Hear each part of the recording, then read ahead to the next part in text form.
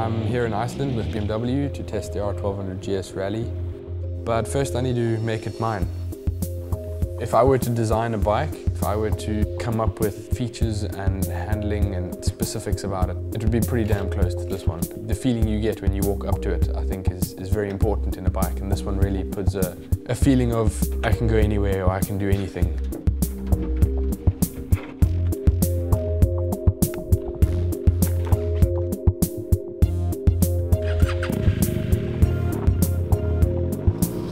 So if you're going to go off-road, there's a few extra things that you might want to add to your bike to make it a bit easier and safer.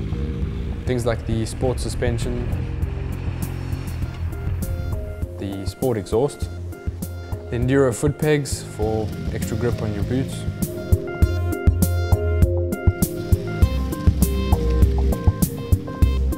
the engine protection bars or the crash bars. I think if you fall over, if you bump into rocks, you don't want to be damaging your bike, your headers, your engine pods, things like that. The headlight protection from stones, the shift assist so that you can change gears without your clutch,